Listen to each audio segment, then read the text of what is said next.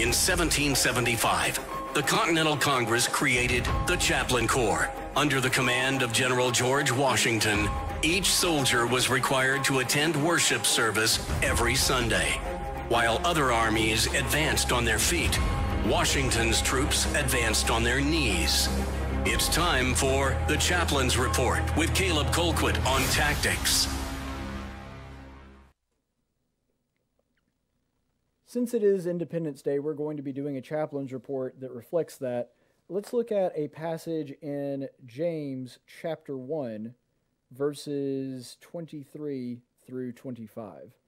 And if you'll look there at the passage of Scripture, you'll see, "For if anyone is a hearer of the word and not a doer, he is like a man who looks at his natural face in a mirror.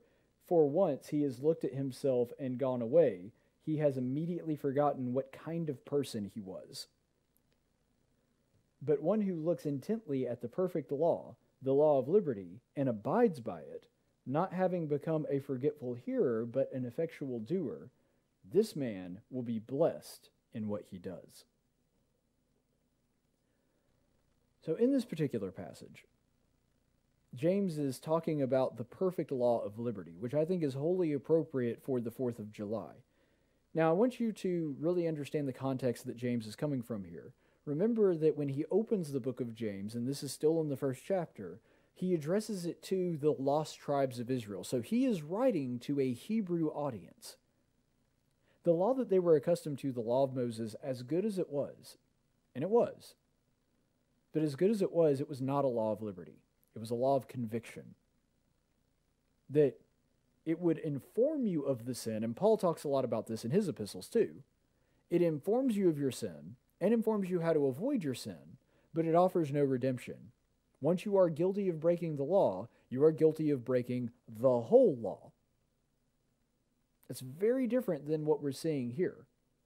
James is talking about this as a law of liberty. Why?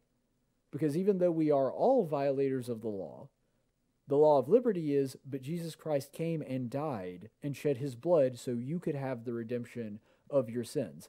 That's a law of liberty. That is a law that liberates mankind. And so he's drawing this distinction here. And one thing that I wanted to observe when we're talking about liberty and we're sort of in the mindset of freedom, that liberty, according to James, requires three things that we see in this passage of Scripture. First is self-evaluation. He gives the metaphor of a man looking in the mirror, and then when he walks away from the mirror, he forgets who he was. So an important part of freedom is self-evaluation. You have to take an honest look at yourself. If you're going to be a free individual that is operating in a society, if you want to benefit the world, if you want to be a force for good in that system, you have to constantly ask yourself questions if what you are doing is right or wrong. You have to be able to, and be honest about it, you have to be able to look at your behavior and say, is this acceptable? Is this not acceptable? That's something that a people that are operating in a free society have to be able to do.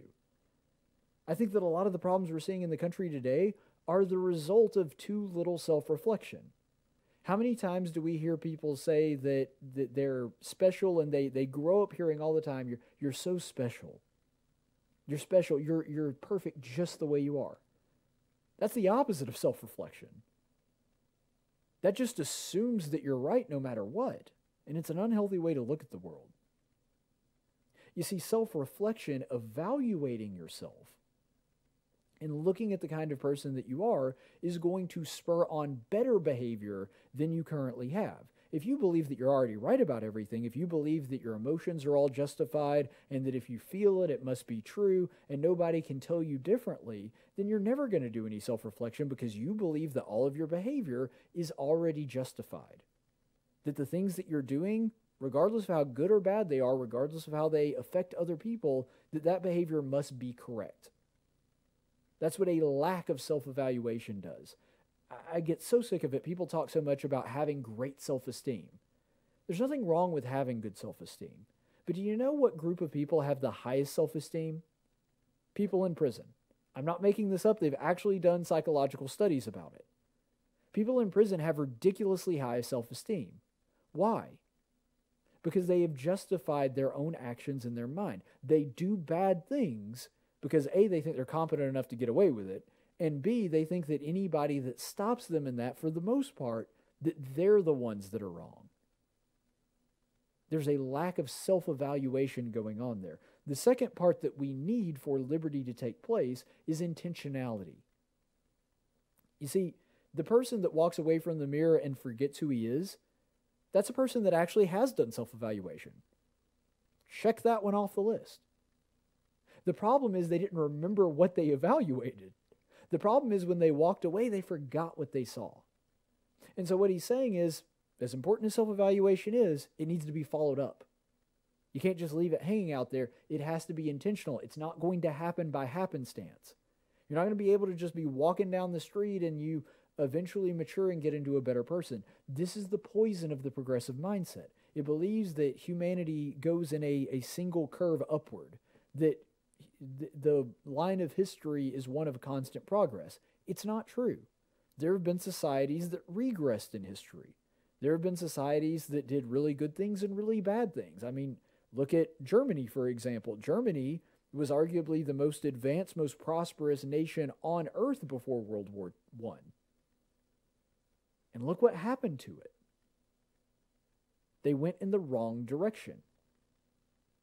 And so you can have, if you don't have that intentionality, if you don't do that self-evaluation and remember it, and make an intentional effort to correct the things that are wrong and improve on the things that you're kind of going in the right direction on, that self-evaluation just isn't going to do you any good. And then the third thing that you really need is responsibility. And I get that the other two things are part of responsibility, but responsibility is really this kind of idea that James is driving home here, where he talks about the perfect law of liberty, he says, and abides by it. So it's not enough to know the law, and it's not enough to know yourself. You have to also make an effort to abide by it. You see, if you understand faith the way that the Bible explains faith, you understand that faith is also always followed up with action, or else it's not really faith. If you look at, for example, Hebrews in the 11th chapter, it always says, by faith, X person did X. So by faith, Abraham left his home country and sojourned with God. By faith, Moses left his home as being a shepherd and pursued after freeing Israel and leading them into the promised land. And there are countless examples there, but what it all goes down to is that if we are to have real faith, what faith looks like is action. In order to really have faith, that has to be followed up by not even necessarily something that's just symbolic, an actual change in our lives that shows that that belief is real. Because if we believe something but don't actually respond to it, have we really done any good? James will actually talk about this later in his own letter here, where he says, well, the devils believe and they tremble. What good is that to them? They believe in God, so what? And so there's a difference in belief and faith, and that's what James is kind of hinting at, and we'll get to a little bit later in his book, that to have freedom, to really take advantage of this law of liberty, the liberty that we have from sin, that's going to take responsibility. That's an idea that is as American as it comes. John Adams understood that the country, our Constitution, would only function as long as we had a good and moral people. He said it is wholly inadequate for the governance of anything else, or any other kind of people. And he was right. If we're not able to honestly evaluate ourselves, if we are not able to honestly make an intentional effort to do better, and we take responsibility for our own actions, we abide in the law, we abide in that goodness, then tyranny is going to come for us. Because the people that are not good are going to need some kind of master. Think about it this way. If you're in a tyrannical state, do you need much self-evaluation? No, because if you're wrong, they will tell you in no uncertain terms. They'll do like they've been doing in China the past couple of days and just go in and raid your house or raid your business, and they'll take care of you. Self-evaluation isn't something that's all that instrumental to people that aren't free. Intentionality, that's not something that's all that big a deal if you're living in a tyrannical state. You don't have to worry about your intentions a whole lot, because they're going to make you do what they want you to do. If you don't have if you don't have freedom, then that intentionality doesn't matter much because you're essentially a slave and they will tell you what to do. And then there's responsibility. Well, if you're just a faceless, nameless cog in the machine, then responsibility is really not yours. Responsibility is the people that are, your overlords. And so we see very quickly that even though James is talking about spiritual freedom and the law of liberty, and we're talking about physical freedom and freedom within our country, the concepts are the same. James understood in order to take advantage of the freedom of a Christian, this new law that we have that replaces the old law, that was just about convicting people, we have to have these three things. For our nation to remain free, we must self-regulate. And for us to remain a part of the kingdom of God, we also have to self-regulate. Stay the course, friends.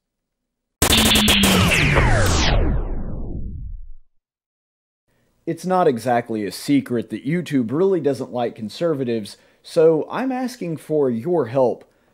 I don't want to stick it to them. I just genuinely want to show them that conservative voices do matter, and that there is a big, passionate audience out there that wants to hear them. So give us a like and subscribe, remembering to click the notification bell, and show YouTube that you do want more content like this. Sincerely, thank you.